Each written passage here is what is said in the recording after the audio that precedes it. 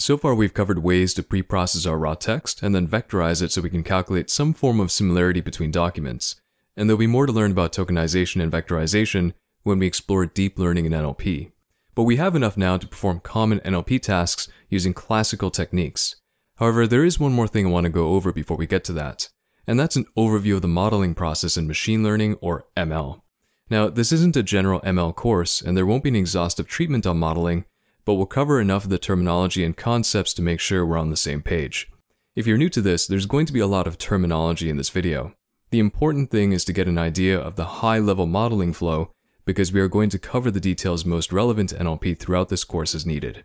And things will get clearer because we'll use this same methodology in our demos. I also encourage you to look at the additional resources links to get a better idea of each individual concept. If you're already familiar with modeling concepts such as bias and variance, hyperparameters, overfitting and underfitting and how to deal with them, then you can just skip to the next module. Alright, so say we're in a situation with some data and a problem where a straight programming approach won't work. Maybe the problem and data are complex enough that we can't possibly write all the rules required to deal with it. Image and speech classification are good examples. Perhaps the environment is fluctuating and our solution needs to automatically adapt to it over time. Think of adversarial situations where our problem is to detect and stop fraud, and the fraudsters are frequently changing their tactics to get past our system. Or maybe our problem involves making sense of a large amount of data with no clear view of any relationships within it. For example, we may have a stack of legal documents and we need to discover what issues they cover. So we bring in machine learning. What is machine learning ultimately? It's solving a problem by taking a dataset, algorithmically building a statistical model from that dataset, and then using that model to solve the actual problem we're interested in. I emphasize algorithmically because in this regard, ML can be viewed as a type of automatic programming, and we'll clarify this further in a moment.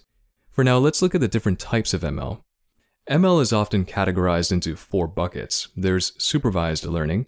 This is where we start with a labeled dataset of examples. So not only does our dataset contain the examples or observations, each example is accompanied by a label specifying the ideal answer our model should give for it. The goal then is to feed these labeled examples to a learning algorithm and produce a model which best maps these examples to their respective labels. For classification tasks, these labels would be from a finite set of classes. So for spam detection, our examples could be emails, and each email would have a label specifying whether it's spam. So in the example shown here, we have a data set of 4 emails, with half being spam.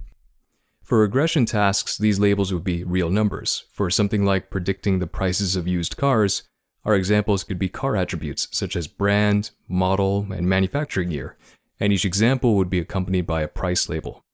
Once our model is trained, it's then used on unseen and unlabeled examples and hopefully gives good predictions. And we'll clarify what we mean by good later on. Another type of learning is unsupervised learning, where the dataset is a collection of unlabeled examples. Often the goal here is to cluster the data based on shared attributes the learning algorithm discovers, or detect outliers or combine features through dimensionality reduction. We'll encounter unsupervised learning when we discuss topic modeling. There's also something closely related called self-supervised learning, which is powerful, and we'll encounter that in part 2. There's semi-supervised learning, where the dataset contains both labeled and unlabeled examples, and we could encounter this scenario because labeling a dataset may be infeasible due to size or expense. The learning algorithm in this case could do something like see what the labeled examples are and assume that unlabeled examples with similar features share the same label.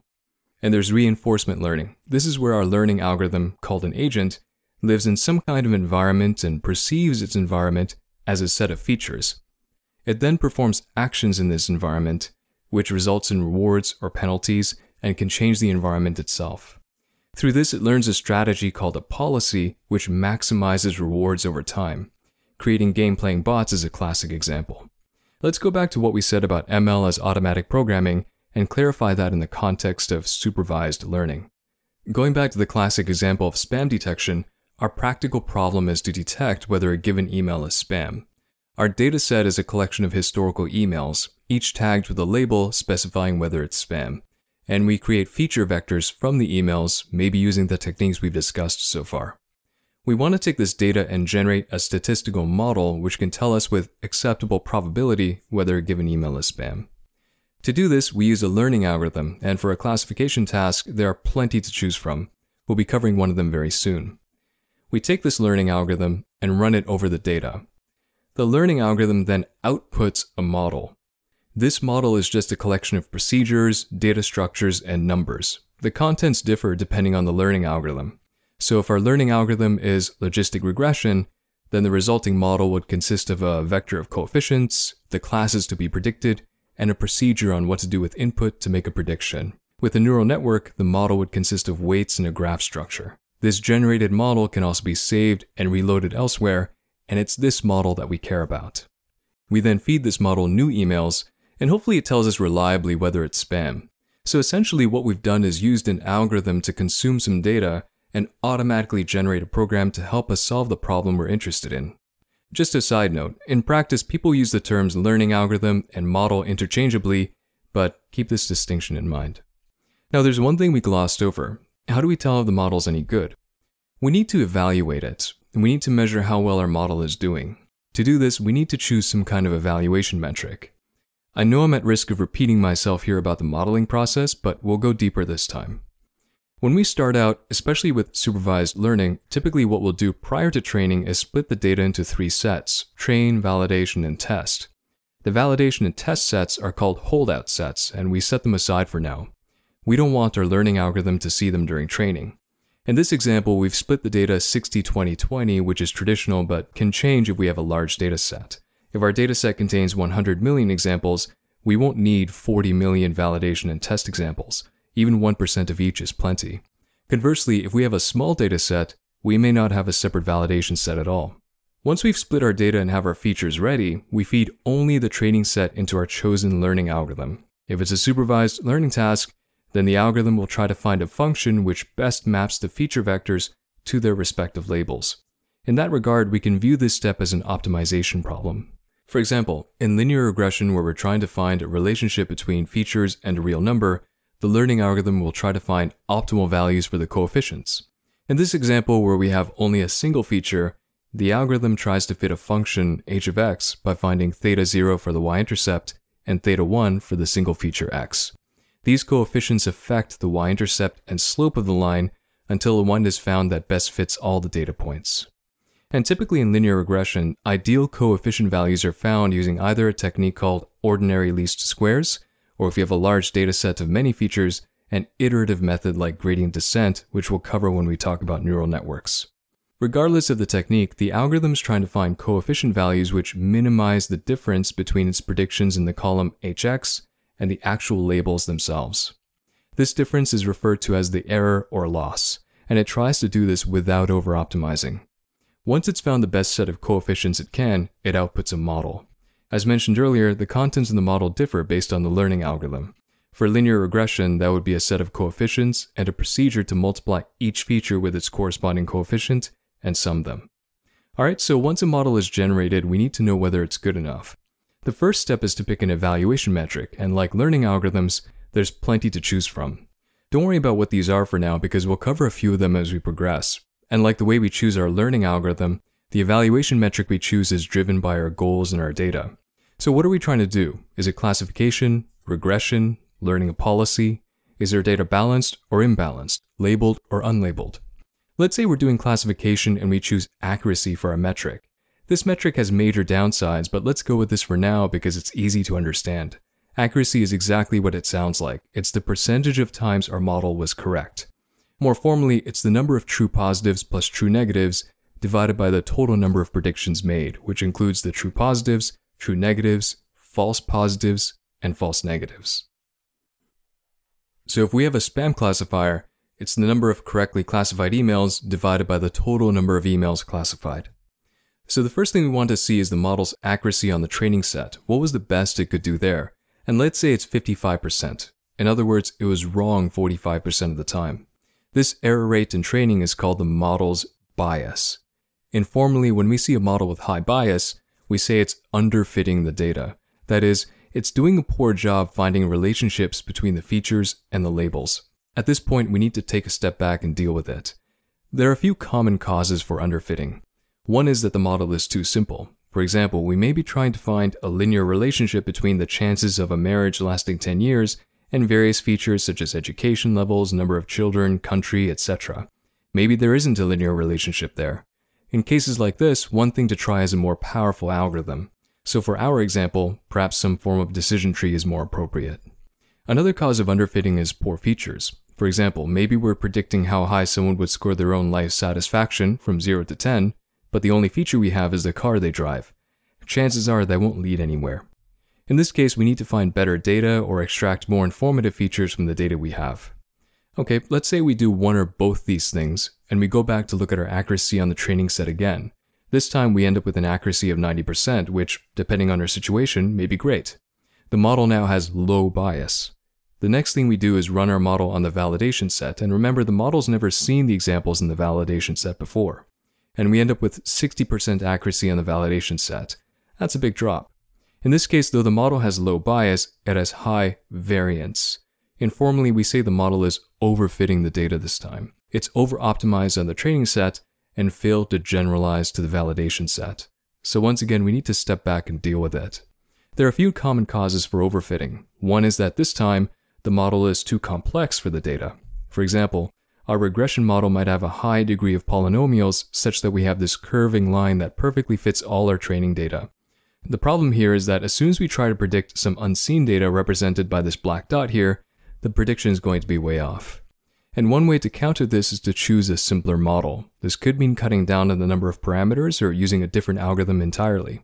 Another way overfitting can occur is we may have too many features and a small number of training examples. When we have irrelevant features or a lot of features relative to our training dataset size, our model can come to unwarranted conclusions. Our model may stumble onto a feature that it thinks explains a label, but really is just a coincidence in the dataset. For example, finding a spurious relationship between a team's chance of winning a game and the color of the bus they ride in. And the solution for that is to either reduce the number of features or get more training data. Finally, we can also fight overfitting by constraining the model through regularization. Regularization is any technique that forces a learning algorithm to build a less complex model and hopefully prevent overfitting. There are a variety of regularization techniques depending on the learning algorithm. L1 and L2 regularization are common in both classical models and neural networks. With decision trees, we can control the maximum height of the tree generated. There are also neural network-specific techniques such as dropout, and we'll cover a subset of them in this course. The important thing to know for now is that they exist, and there's a trade-off involved in using them.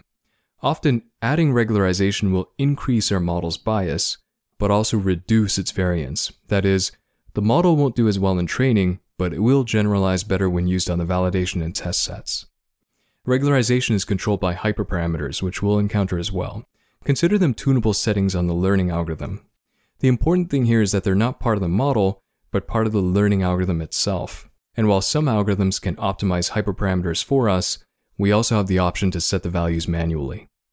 Alright, so after seeing our model is overfitting, we go back and maybe get more data, reduce features, or add regularization and tune our hyperparameters. Perhaps we even train multiple models and run each one on our validation set, and our best performing model on the validation set looks like this. If this is acceptable for our goals, we move on to the last step.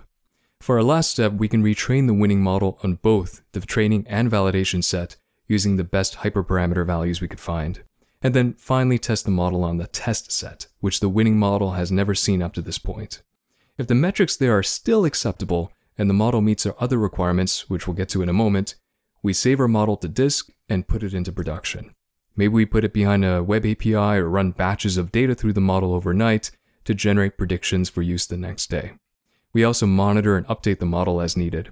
I just mentioned the model having to meet other requirements before being selected. Beyond how well it performs given some evaluation metric, there may be a bunch of practical concerns as well. Performance requirements. Does the model need to work in a low latency environment and return predictions quickly? If the model is highly accurate but takes too long to respond, then it may be infeasible. Does the model need to work in a hardware-constrained environment? Our model may be fast and accurate but have a large footprint or demand a lot of power. If we need to put our model on a mobile device with no network capability, then maybe the model can't be deployed. Data and storage requirements. Does the model require a ton of data that we don't have or can't afford? Beyond just having the data, perhaps we don't have the governance or expertise required to manage it. Interpretability requirements. Does every prediction made by the model need to be explainable? If there's a legal requirement to explain why the model made a particular decision, could we do it, or is the model opaque and a complete black box? Training time. Do we have the time and budget to train this model? Perhaps we need to fall back to a simpler model that can be trained in a fraction of the time, but gives results almost as good. And impact of error. What is the cost of a model error, and is it acceptable? If the cost is someone experiencing a minor inconvenience once in a while, maybe that's okay. If the cost is someone being killed, maybe it's not. These are a bunch of practical concerns beyond evaluation metrics, and it's important to keep them in mind. Okay, so that's the modeling process at a high level. We briefly went over the different types of ML, splitting data into train, validation, and test sets, what it means to have high and low bias and variance, how overfitting and underfitting can occur and how to deal with them, and we were introduced to the concepts of regularization and hyperparameters, and we looked at practical concerns beyond evaluation metrics. Now again, depending on your level of familiarity with the subject, that may have just been a refresher or a lot to take in. We also didn't cover things like initial data exploration, but the important thing right now is to have a general sense of the flow. We'll put all this into practice when we demo individual models, evaluation metrics, and regularization techniques throughout the course as needed. For now, I encourage you to look at the additional resources links, and I'll see you in the next video, where we'll start putting everything we've discussed so far into practice.